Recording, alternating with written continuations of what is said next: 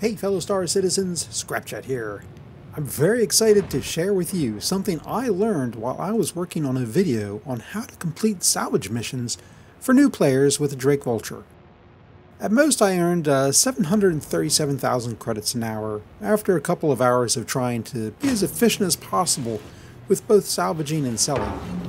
Then I came up with another method that transformed salvage from being a swingy way of earning credits depending on which ship I got, or depending on which ship I had to salvage, to what I believe is a consistent 1,500,000 credits an hour. After we hear from our sponsors, we'll take a look at my idea and you can tell me if I'm crazy for Cocoa Puffs or not. So if you're interested in playing Star Citizen, make sure to use the referral code listed here and also in the description. You'll earn additional credits of in-game money when you do. If you are a subscriber, leave a comment with your referral code. We'll randomly choose someone's referral code and promote it in our next video.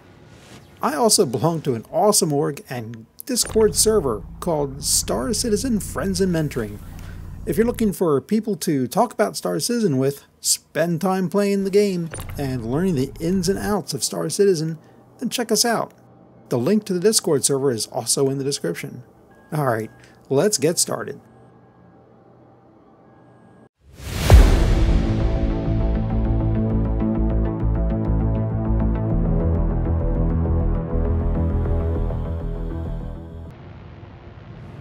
This should actually be a pretty short video since I won't be salvaging any ships, which I know sounds crazy, right?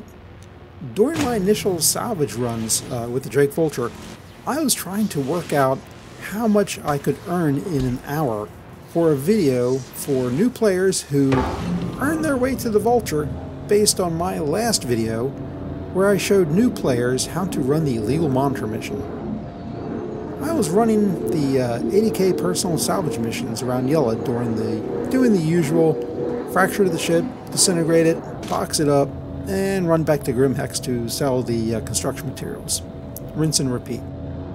My absolute best was 738,000 credits an hour, which was pretty okay for a Vulture, I thought.